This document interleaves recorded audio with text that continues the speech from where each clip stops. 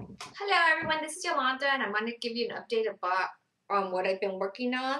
This is a little hat here, a beanie that I just made with the loom knitting. I'm not going to do a tutorial because there's so many of them on YouTube on how to do it, and so I didn't know if that was really necessary. This one I did with that quick and easy, that chunky wool, and what I really like about it, this is like, yeah, I don't know if you could tell, but it shimmers. It's got like 3 different shades in there. It's really pretty. And then this is a square that I did a tutorial last week on the Adrian square. And I just made a bunch of them and I joined them together. I haven't finished it yet. I still have to put in the ties. And so I just attached them to make a scarf for my sister. So then it's really nice for spring because it's not really heavy. And then you could either wrap it around your neck this way, so it's just kind of lazy and open, or else I put in this little attachment here, like a little bow, so then you could stick your scarf in through there, and then it holds it in place. So let me see if you could see that. See? So I just did this little attachment there, and then it holds it in place that way. So you could, some people like to wear it that way. So that's what I did with that scarf. I haven't finished it yet. And then, of course, this tutorial, it's already on my page on the dishcloth for the shells and post. This is another tutorial. I haven't finished it yet, but these are called drunk clusters. And you can see how they go up and down. So I'm doing that. And then, of course, always the different beanies, making a bunch of these little beanies for the CAPS program here in San Diego. It's a College Area Pregnancy Services, and they give full health care services to pregnant women. And so they always, and they also counsel women who have unplanned pregnancies. So I just always make a bunch of those. I've been making some little bows, hair bows for my granddaughter with the barrette in the back. So I've made a bunch of different color ones. And then this one, I put the little Bernette pom-poms so you could see there.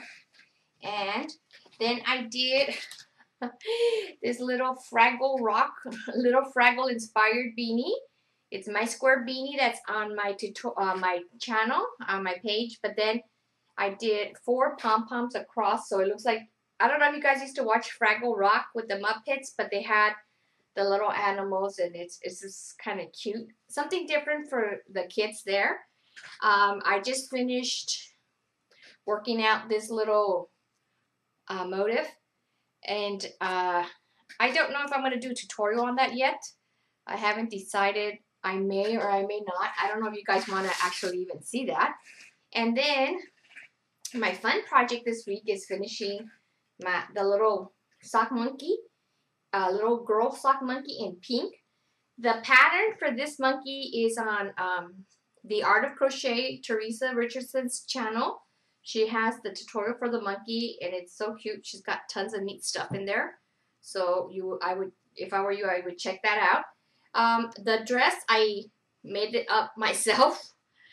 So basically, it's just a little skirt with a pinful, and it's just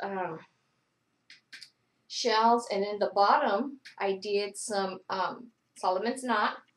Underneath I actually crocheted onto her body so it doesn't come off, and then underneath I made some bloomers for her with also the Solomon's knot, and then of course the opening for her tail to come out.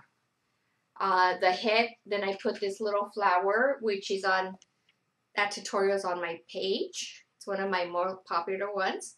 So this is what I have done. And so that's what I've been up to this week. I also had a lot of other things, really busy because I'm working in a chaotic atmosphere right now because I'm having my home office redone. So I just got it painted this really beautiful blue color. And then the cabinet, the file cabinet and my furniture, I'm having them painted white. Everything and then that way in the black, these are my grandkids, in the black frame with the white mat, black and white photos and some color ones. And then my whiteboard is also going to have that same thing. Oops. Gosh, it reflects the light from outside. So, and then it's going to be that color. Then, of course, I have this, my beautiful lamp here. It's going to look really nice there. And so, yeah, that's what I've been working on. I got that idea. I was inspired by a photo on Pinterest. So, anyway, that's what I've been up to. Thanks for watching. Bye-bye.